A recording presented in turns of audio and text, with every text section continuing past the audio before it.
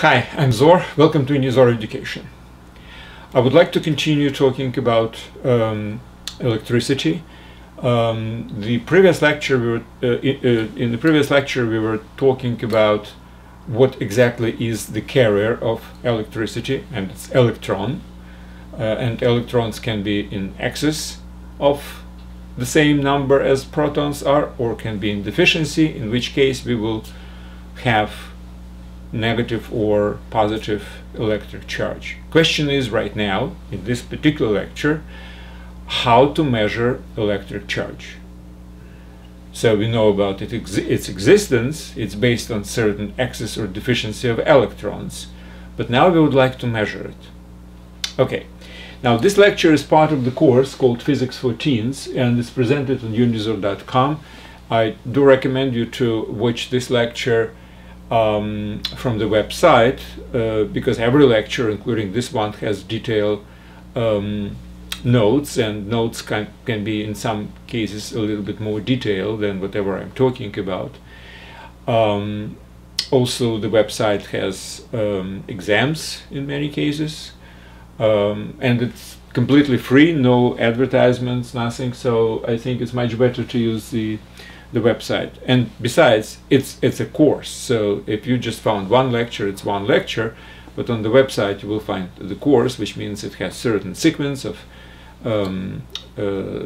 offering certain information which is related to each other. One lecture is obviously based on another, and as I was just talking about right now, this lecture is based on the previous one. The previous one we were explaining what electrons actually are doing. They're carrying the electricity, and now we were talking about how to measure it. Okay, so how to measure the amount of electricity, electric charge, how to measure amount of electric charge. Well, let me start from the end, if I may.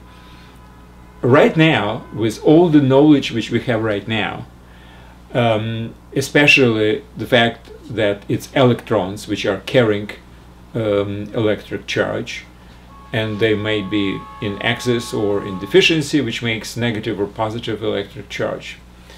What's the most natural, I would say, way to measure electric charge, but just to count number of electrons? I mean, certain electrons are in excess of number of protons, and this excess of electrons, the number of these electrons, is a very good quantitative characteristic of the charge. Or if it's a deficiency of electrons with positive charge, obviously the number of electrons which are deficient, which are less than the number of protons in the atoms of this object, basically gives you exact number of, exact amount, measure, if you wish, of the positive charge. Well, what's the problem with this?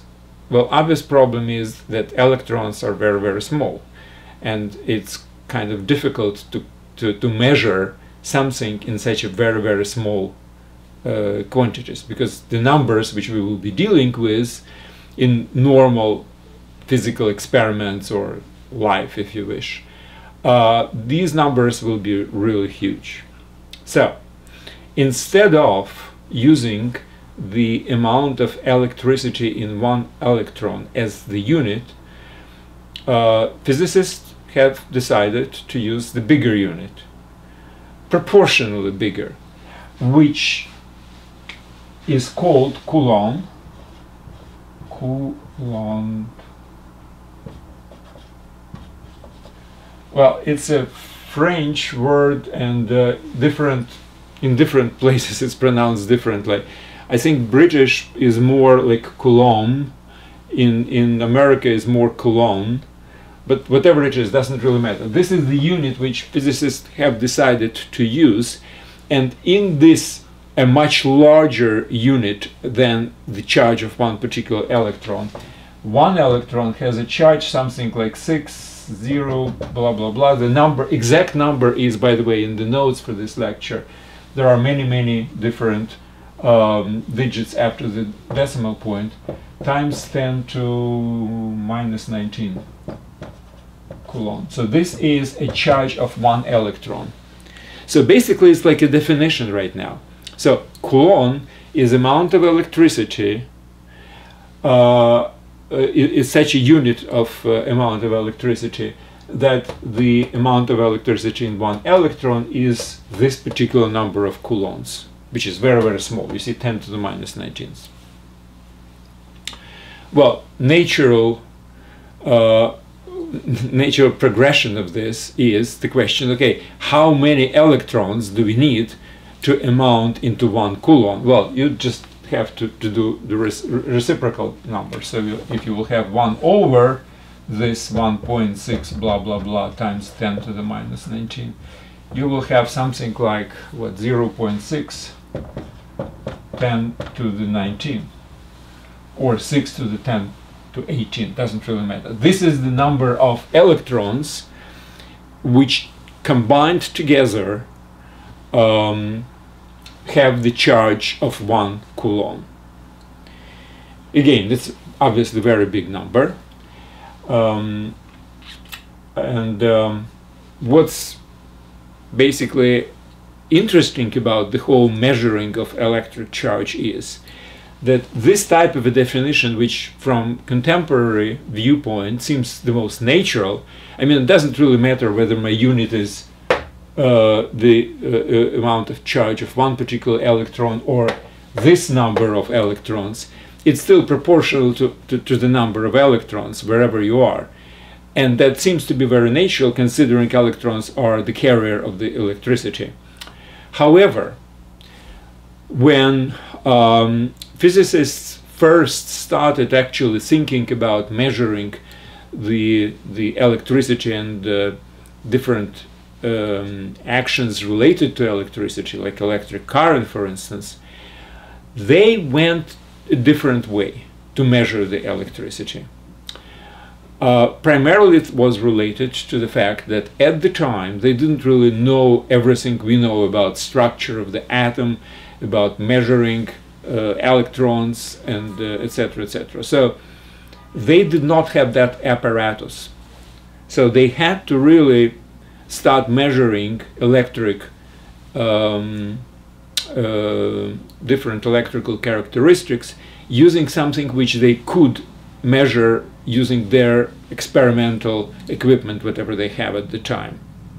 So together with any electric charge, obviously there is electric current, because whenever you are connecting negative, which has excess of electrons, and positive, which has deficiency of electrons, electrons will flow, whatever, from from the negative to the positive, positively charged object. Now, what they could actually measure is the intensity of this flow, because the more intense the flow is, the more other characteristics are can be measured around it, in particular magnetic characteristics. We will definitely talk about all these things in details when we will basically talk about electromagnetic properties, but at the time they could measure these magnetically related effects, and they could not measure the number of electrons or anything like that. So as the main unit which they were using at that time, they were using the intensity of the current between negative and positive. And that they could actually measure by measuring the certain magnetic attraction between two conductors. And at that time they came up with the unit of intensity of the electric current called ampere. By the way, Coulomb is called after the physicist by the name Coulomb, and ampere is called after another physicist which is called Ampere. So in any case, the intensity of the electric current was at the time measured and could have been used as the unit. And then what they were actually saying is that the electricity electric charge can be measured as if you have a current of 1 ampere which exists during 1 second, so whatever the amount of electricity 1 ampere flow brings to another, to the opposite conductor during 1 second, is 1 Coulomb. So 1 Coulomb is 1 ampere times 1 second. So ampere was a primary unit, and the second obvious is also a primary unit, and the Coulomb was a derived unit. But then I think it was just in 2019 the International Committee, which is related to units of measurement, SI, System Internationale, they have actually decided to do it slightly differently. They have changed the definition of the Coulomb to this. This is the definition, basically. Coulomb is such a measure of electric charge using which 1 electron has this particular charge expressed in coulombs. So that's kind of a historical perspective. And again, right now, if this is the definition, it seems much more natural. So the definition of the unit of electric charge, again, we started from just amount in 1 electron, which seems to be very natural, but then it's too small, and they have just decided to proportionally increase it to something like 10 to the 19th degree. So our regular charges which we are dealing with can be expressed in like normal numbers, not such a huge ones. So this is the story behind Coulomb. Now, what I wanted to talk about this is just to give you some kind of feeling how big or how small Coulomb actually is. Well, it's quite big actually. I mean, it's rather big unit. So let's just start from the example which I was using during the previous lecture. Now, in the previous lecture, if you remember, I was using 2 cubic centimeters of iron, initially neutral, but then I said, okay, let's consider that magically we took all electrons from here and transfer it there. All electrons which are in 1 cubic centimeter of iron. So 1 cubic centimeter, well, it's a little bit smaller than this one, but it's really a small amount. So if we transfer all electrons and put these 2 pieces of iron on the distance of 1 meter, and we were talking about how big attraction between these are. I just called it, this is like huge. I mean, these electrons which we are transferring from one object to another, now this becomes negative, this becomes positively charged, and attraction, the force of attraction is so strong that it's comparable to the strength of the force between the Sun and the Mars. Now, let me just use very similar example to demonstrate something similar with number of coulombs in this particular charge.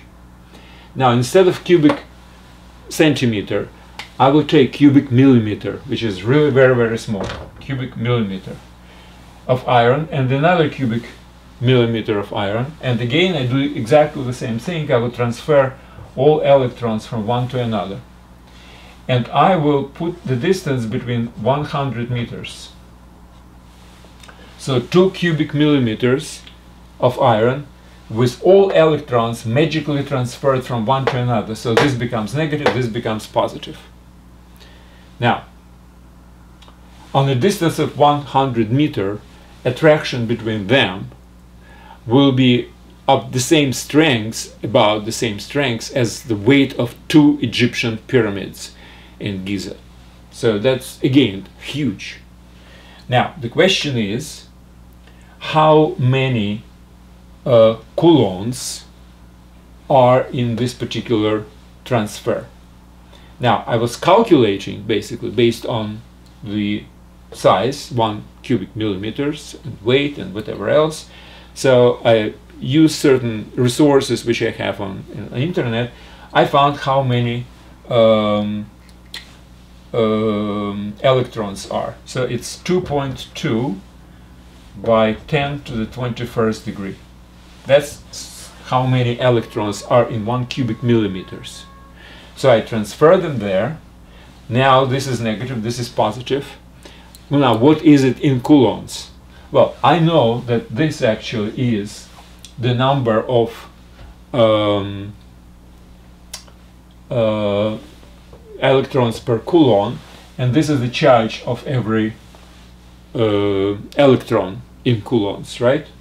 So if I will use this and I will multiply it by the number of electrons, I will have 2.2 times 1.6 and the 10 to 21 minus 19, so it would be approximately 3.5 times 10 to the second degree, which is 350 coulombs.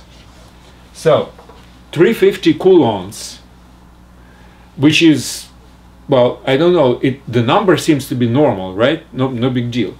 But if 350 coulombs, this is negative 350 coulombs, this is positive 350 coulombs, on a distance of 100 meters, the attraction force is comparable to the weight of 2 Egyptian pyramids. Gravity, which is, again, huge. So as you see, 350 coulombs is a very, very big amount of electricity, if concentrated in one particular place, obviously.